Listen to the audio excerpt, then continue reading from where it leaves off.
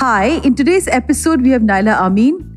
Naila is a firebrand activist. She has a law in her name, the Naila Law. Yes, I repeat again, she has a law in her name, the Naila Law, which is against child marriage in New York State. So when Naila got married at 13, she got out with her own willpower. Today, she advocates to end child marriage in the US and globally.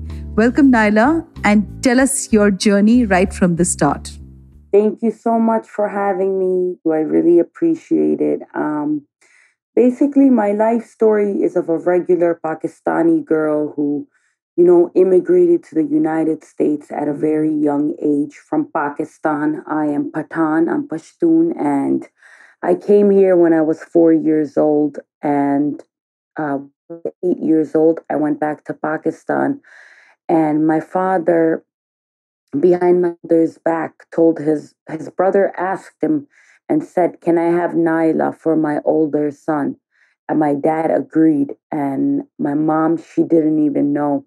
So the next day I was like at a family gathering, and all these teenage girls were giggling, and they were like, "Do you know what happened last night?" And I said, "No, I don't." And they were like, "Oh, you got engaged." And I was 8 years old, and I kind of laughed like a child would. And I didn't know what was going on. But shortly after that, Tariq was my first cousin slash ex-husband's name.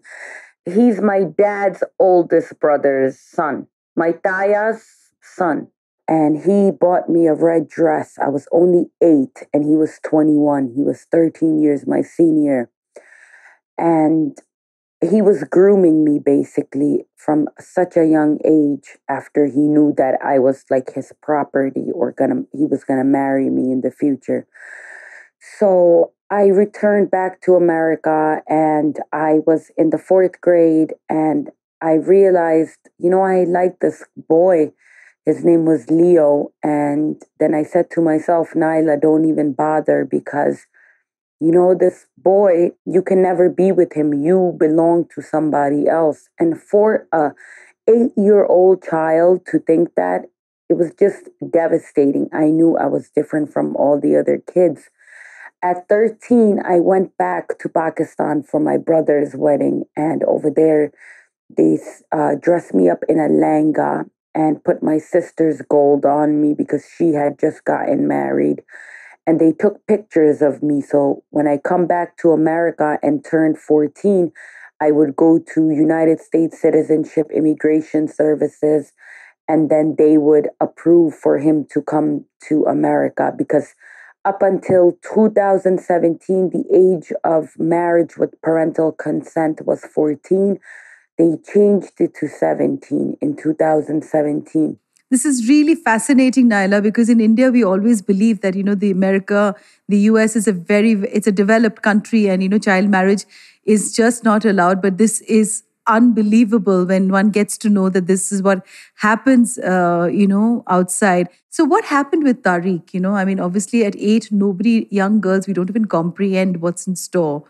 And so what happened when he came down? Because I read some horrific parts, and I would like to hear it from you. Basically, so what happened was that, you know, I got the nikah done. I came back to America. I started high school and I realized that, I was very, very different from everybody else. And um I realized that, I had the nikah done and everything. And when I went, basically, I came back to America. I applied for Tariq to come here, and I started high school, and I was becoming very, very westernized. My father, he didn't like it. He beat me, so I ran away from my house. And when I ran away, my social worker in the school, she called Child Protective Services because my dad had hit me. I had some bruises on me, and they took me away. I was put in a foster home. And when I was put in a foster home, they didn't know what, um, halal food was or what being married at a young age. They're all gore log. So they thought maybe this girl has some psychiatric issues. Why is she saying, oh, she's married, you know? So it was very hard for me. And I told myself, I don't like it here. So I went back to my parents' house. I ran away. And my parents convinced me, they were like, why don't you go back to Pakistan till you turn 18? This way, these people, social workers, they can't bother you. And then you can come back. And when I basically, went back to Pakistan, I found myself in the child marriage trap, and they actually did my rukhsati in January of 2005. What is rukhsati? Yeah, rukhsati means when you leave your father's house, when you go live with the guy. A nikah can be done. They did the nikah at a young age for immigration purposes, but the rukhsati was done when I went to Pakistan when I was 15. They were like, oh, she's here anyways. Let's just do the rukhsati. Rukhsati is when you leave your father's house and you go to live with him and become his wife and consummate the marriage and do everything that a married couple does. You basically go to live with him. Okay. And that was very, very tough on you, I'm sure, Naila. Yes, it was about 2.5, 3 months. So tell me something. Did you have anger towards your father? I mean, what is your relationship now with your parents? Now that you have a law with your name, are they apologetic? Are they regretful of what they did to you? Yes, they're very apologetic. They're regretful. They see the mental issues. It has caused me the depression, the anxiety, the chronic post traumatic stress disorder. And my father sometimes says, was I deaf? Was I blind? मैंने ऐसे क्यों किया अपने बच्ची के साथ? Why did I do this to my daughter? And, they are regretful. They're very proud of me. And we have a pretty cool relationship. I got married again, and I think he loves my husband more than me. You're remarried now, Naila? Yes, I am happily remarried. Lovely. And where did you meet your husband? We met on Single Muslims. Okay. We met on Single Muslims. He's from England, and Okay. I went to go see him in England, and then I met his mom, and then Bucky. They were like, we like her, she likes him, he likes her, and I got engaged. We met on Valentine's Day, and then I went to go buy my langa in England, but then the pandemic happened. So what I did was, when the pandemic happened, we couldn't stay in one house and not be married. So we had the nikah done in the house, and I was a pandemic bride. How lovely is that, Naila? You're a pandemic bride, but you have so much more going for you. So, when you talk about post traumatic issues that you faced, I mean, what is it that you remember as one of the, that instance in your life that you felt that the walls were closing in on you, but you came out of it? And why this is very important for us to have in this interview, because there are countless number of women young girls who get married at a very, very young age all across India and Pakistan, I'm sure, and they do not even know how to navigate their life, because society is so skewed towards, making the girl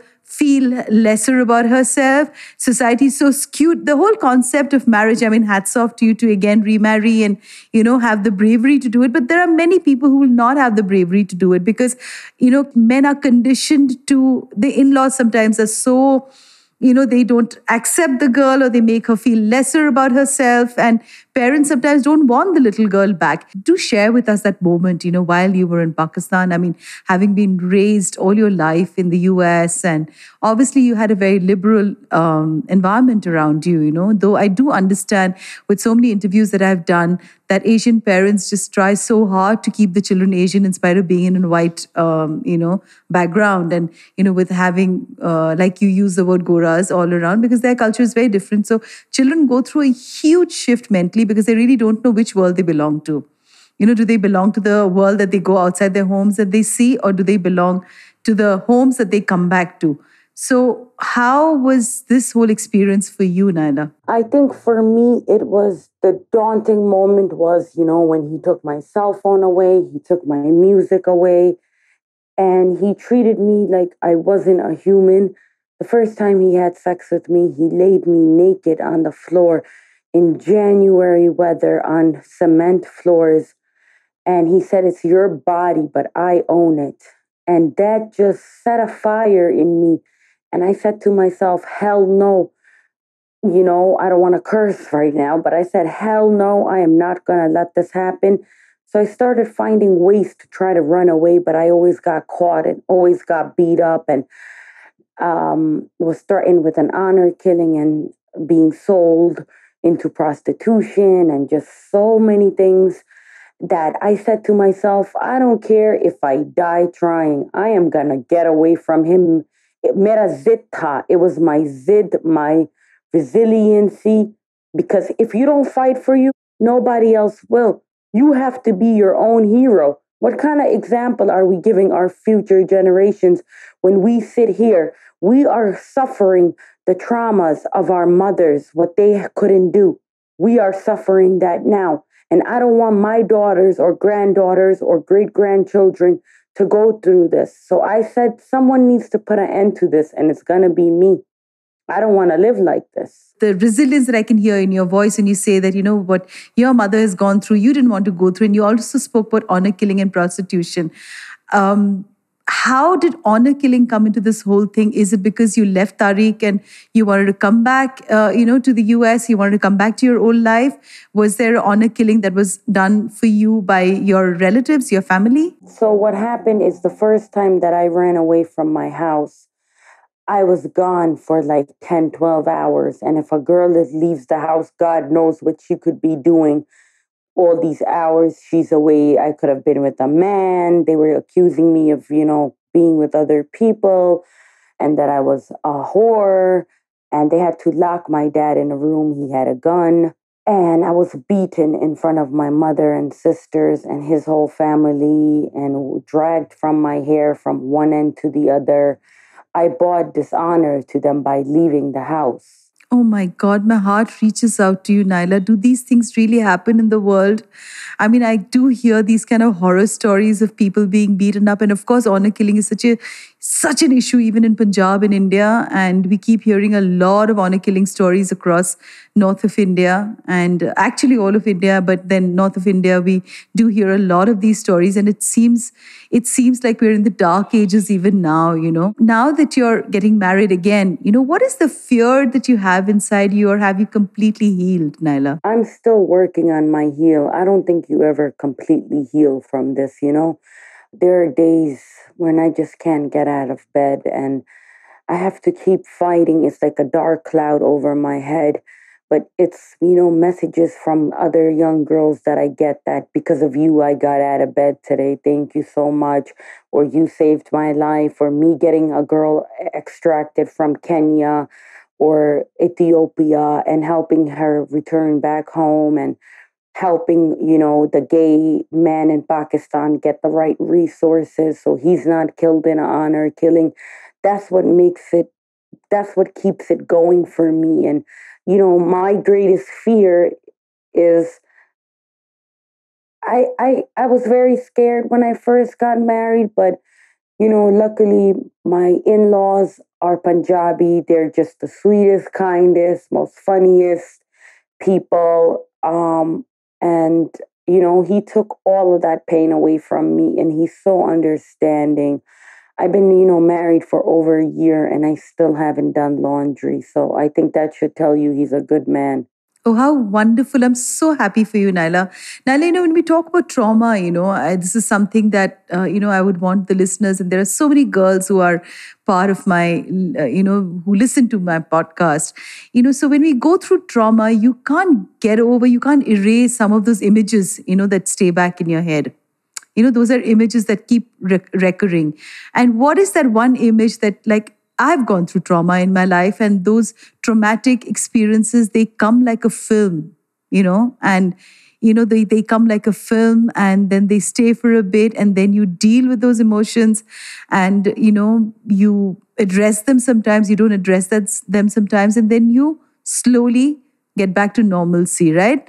And the brain processes this whole thing. So which is that one episode that is a recurring thing in your head when you talk about this dark cloud? What is that cloud? I think it's the feeling of the helplessness over my own body that I was getting raped when the nighttime used to fall and it would get dark.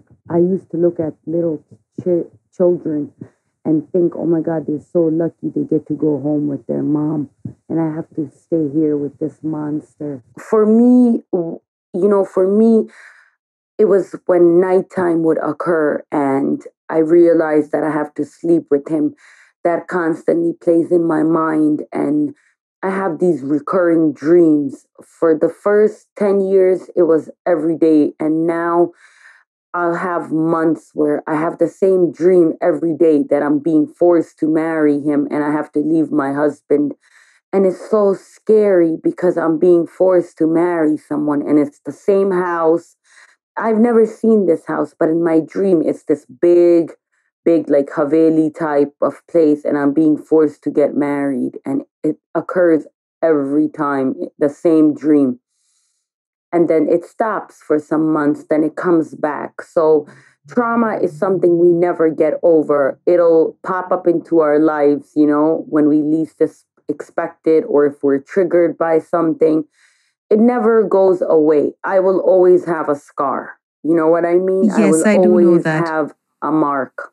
Yes, I do know that, and I completely relate when you talk about scars. Yes, there are some scars in your life that never leave you, and when you meet somebody, they can just trigger that scar back in your life by a small sentence or row. And once it's a lot of work within yourself to become stronger, which is really, really a very, very arduous journey. But it must be so amazing to know that there's something called the Naila law. And tell me this whole thing, how the hard work you went through, in getting the signature of all the members and passing this law. Tell us a little bit about that. So in February of 2018, I went to Assemblyman Philip Ramos's office here on Long Island. And I said to him, look, I just helped New Jersey become the second state to raise their child marriage age to 18. I said, we're New York. We're the greatest state. We're the best. We're better than everybody. And I know that sounds so ethnocentric, but New Yorkers are very cocky and conceited. We think we're the best. So I said to him, why is this allowed? He said to me, not under my watch. He said, don't worry. He's like, after hearing your story, he's like, I'm going to take over this bill and I'm going to introduce it in assembly. So, and basically, the bill was supposed to get a hearing in last year during the pandemic. April, it was supposed to pass, but because of the pandemic, the whole world shut down.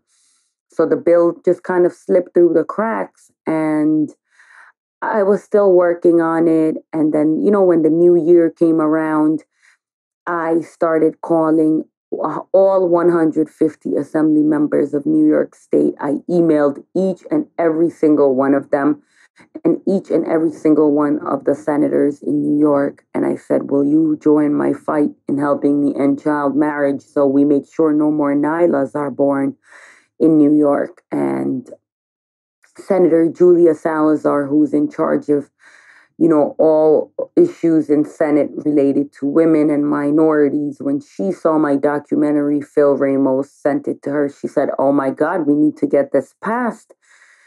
And she took it upon herself and they fought for it. And I called and my colleagues and other allies on change.org. I got 500,000 signatures and we presented that. It passed unanimously through assembly and senate, and then it sat on Governor Cuomo's desks for about a month. I had such bad anxiety, and then he was dealing with his own issues, sexual harassment and whatnot. So right before he resigned, he signed the bill, and Assemblyman Ramos, when it passed, he said, we're calling this bill Naila's Law, for the young lady who you know, inspired me to do this bill. And I still remember where I was sitting. I was sitting in the couch when I got an email. And when I got the email, basically, I just cried and cried and cried.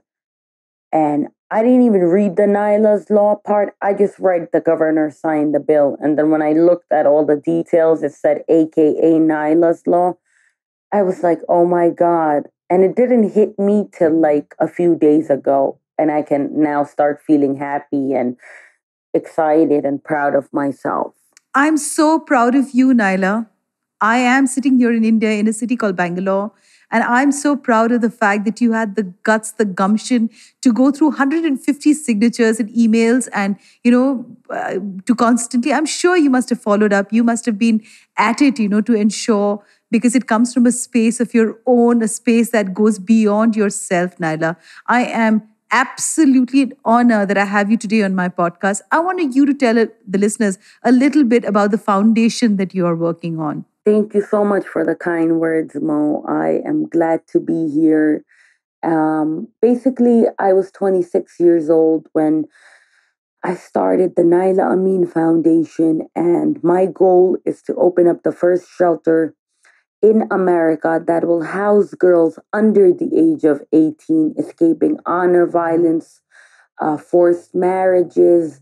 It will cater to, it's for all women, but it will give South Asian women the space, the cultural competency, the halal food, the vegetarian food, to practice their religion, to go to mandir, to go to the masjid, to be who they want to be, and also keep their culture with them. I didn't have that when I was in foster care and in shelters. I had to eat pizza for 6 months because they didn't know what halal food was.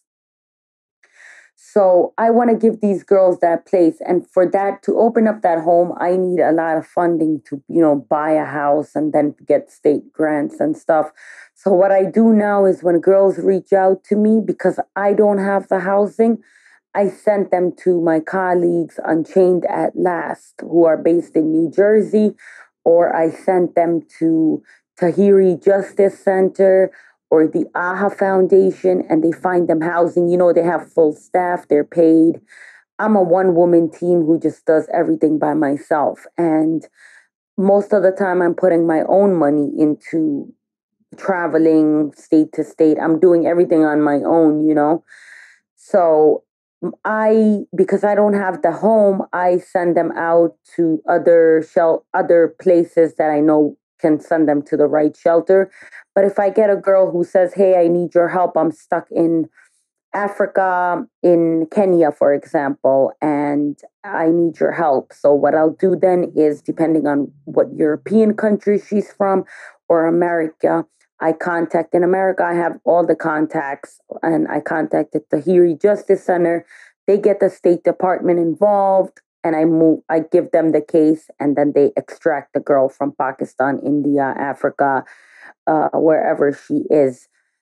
The only problem is if you're not a UK citizen, uh, European citizen, or American citizen, it's very hard for me to get you out of there with the help of the embassies because, in Pakistan, India, women are considered garbage. So that's what we do. And I am a motivational speaker in universities. I go and speak at different universities and functions. I'm getting an award on Sunday from the Nassau County Asian American Council. So I'm really excited about that. And, I just travel all over the country and share my story in universities. And I hope to come to India one day and share my story in, you know, universities and worldwide and let little girls know that if I can do it, you can do it too. This is my line, Naila, that if I can do it, you can do it too. Because exactly like the way you've said, I've also rebooted myself with a lot of, struggles behind me. So I kind of completely know the resilience from where it comes. And have you ever been threatened by anybody, while you started this journey, Naila? It will be fantastic to know how you overcame that. Well, I get a lot of from the haram police, the Pakistani men, Muslim men on social media. They say that I'm a spy like Malala. I'm an agent for the US. I'm not Muslim. I'm Nangi. I'm wearing dress. I don't have dupatta on. I should be killed. My father should have killed me when I was a baby. He should have choked me and killed me or buried me. I get threats. If you come here, we're going to throw acid on your face. We're going to cut your face. Just, crazy guys. And the funny part is that they try to hit on me in my DMs first. And then when I say no, then they get violent. Wow. Rejection. That's what makes them Yes. behave like that. Hmm? Yes. Unbelievable. And to the point that they will go on my foundation page and put vulgar pictures up and write hateful comments. You should kill yourself. She should kill herself for being a westernized or liking boys. She liked the boy at 8 years old, but she was mad that she got engaged. There's a difference between engagement, honey, and a little crush. Yes, there is. There's a huge difference. How do you deal with this whole thing, mentally when you see these sort of comments? Because they're so frightening, for people who have this sort of an, attitude towards women. It and acid and all of these things are frightening. I mean, it gives you the chills in your bones. How do you deal with that, Naila? I ignore them. I always make sure, when I go to Pakistan, if I'm in such an area, I cover my face. Um, and in my village, I feel safe, but I- I'm, I don't think that, my face is out there like that people are gonna look for me or find me, you know what I mean? But it is scary. I have nightmares. I'm in therapy mode because healing is, I think, something I'm going to have to do for the rest of my life. I understand and I get that, Naila. Yeah, so I'm constantly in therapy. I'm doing yoga, I'm doing meditation. I'm the crazy lady that hugs trees and sits in the grass and ground myself by putting my bare feet on the ground. And I'm very spiritual, you know, um, and I just, keep myself immersed in my work and my family. And, I just try to stay away from negativity. And I have days, Mo, where I can't get out of bed and I cry. And you know what I do? I just let myself cry and I tell myself, you're okay, you're safe, cry, let it out. Tomorrow's going to be a better day. And then, I take a nap, eat some good food, watch a little Indian movie, or something like that. I love my Bollywood movies and dramas and stuff. So, I just keep myself busy. And I know it sounds like I have my shit together, but trust me, I'm a hot mess, I'm doing always 50 things at once. And I just keep going. I don't know why, but I just keep going Naila, and you're my going because sister. I keep doing 50 to 100 things in a day. I just don't tire because I just think that's the only way a human being, can not allow negative thoughts to come into their head. And the more occupied you are mentally doing meaningful things, I think it's such a beautiful way to heal. And yes, don't feel guilty about the food that you eat because your body wants that to feel good about it. And who's your favorite film hero from India? You have to tell this to us. I really, really like Siddharth Malhotra. Okay. I like Siddharth Malhotra. I really liked the one that passed away. May he rest in peace. Irfan Sushant Khan? Singh. Oh, okay. No, Yeah. Sushant Singh. Yeah. I love Irfan Khan. I used to like Shah Rukh Khan. He's old now. Um, John Abraham. John Abraham is old too, Naila. But yes, he has a very ripped body. He's a hot Yeah, old. he's a hot old. Yeah, I get that. Yeah. So Yep. thank you so much, Naila, for being on today's episode. You're a goddess. You have the spirit of a warrior inside you, Naila. May you never tire. And whenever I travel to New York, I look forward to meeting you. And when you come into India, please know that you have a home with me. And there are many women all across India who will relate to what you're saying because of social ostracism. We don't open our mouth, and we need more women like you who need to come out and speak about their journeys and the experiences that people can share and heal. So thank you, Naila, and kudos to Naila Law. I'm so honored to have you on my podcast today. Thank you so much for having me, Mo. And for every woman, every little girl out there listening, remember, if you don't fight for you, nobody else will. So stay strong, fight for yourself. If I can do it, you can do it. Look, we are women. We have a portal between our legs. We give life.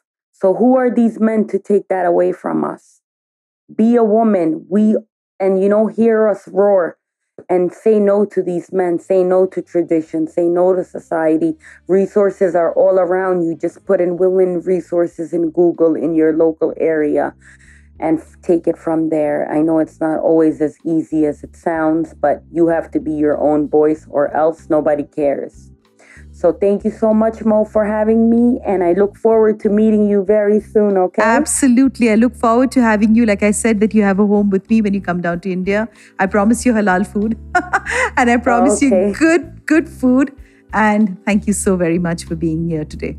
Thank you so much. To you, our dearest listeners, you can find us on your favorite streaming services. Find us on Spotify, Amazon Music, Apple Podcast, and of course, all other major streaming services. With loads of love, we are Moody Mohaw's podcast, where Hatke is hot.